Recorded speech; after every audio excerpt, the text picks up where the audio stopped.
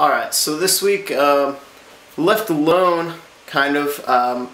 The wife and kids are in Iowa, back home. I'm stuck up here, so I gotta make meals for myself.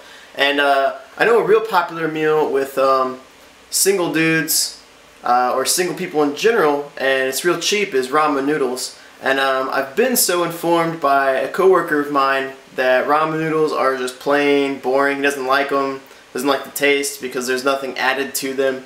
So what I'm going to do today is actually add to ramen noodles and make them better, kind of a gourmet ramen noodles, if you will.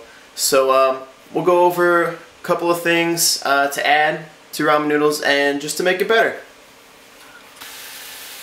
Alright, we're going to start these noodles by cooking up the meat first. Start browning it. I'm going to grab my spices here, and this is just beef round for bulgogi. It's like $1 something a pound. It's super cheap.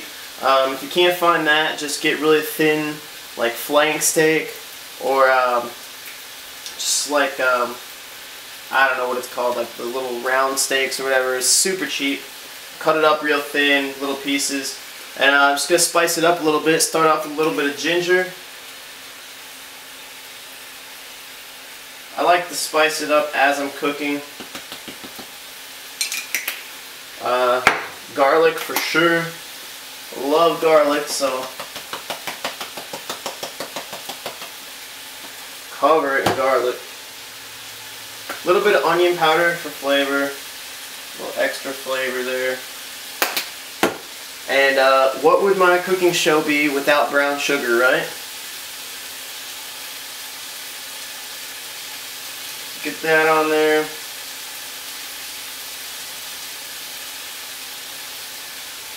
Now I'm going to cook it in a little bit of soy sauce and Worcestershire.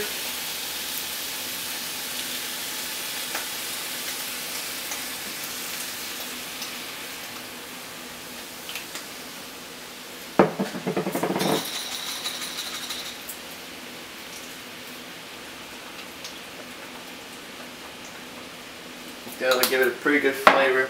I got water boiling for the ramen. I'm sure everybody knows how to cook ramen. Just cook it according to the package. Or you can use rice noodles as well. It's a little bit more, it'll cost you a little bit more. Probably be, I don't know, a lot better, I guess, depending on how you prepare the noodles. So I got this water boiling, add my ramen. The meat's going. Smells really good. It's a real quick meal too. This meat really doesn't take very long to cook up since it's so thin. And of course, you know, you want to cook the meat fully. Don't leave any pink unless you like raw meat. I personally don't. About the only thing I eat raw is fish and vegetables. I got this meat cooking up, noodles boiling,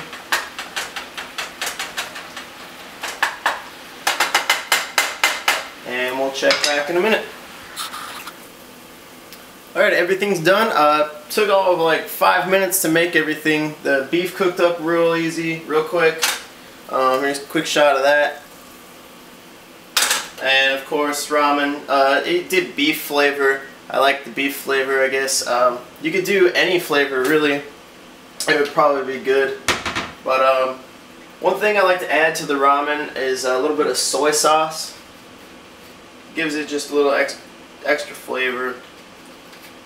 You can add spices to it, a little bit of garlic, a little bit of ginger. I found that's real good. Really just about anything you want. Just spice it up, you know, change it up a little bit. Just add the meat to your soup.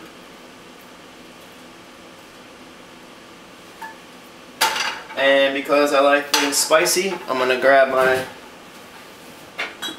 delicious sriracha. It's like the best freaking Asian spicy stuff in the world. Shake it up. Add a little bit in there. stir it up, and enjoy. So hopefully you guys enjoyed this video. As always, leave me comments, any questions, let me know how it turned out. Please share, subscribe, and watch out for my future videos. Thanks. Hey, wait, on the TJ Cowboys hang around, sleeping in the sidewalk with a Burger King crown. Never wake them up. Más cerveza to the rooster crows. Vatos vergallos.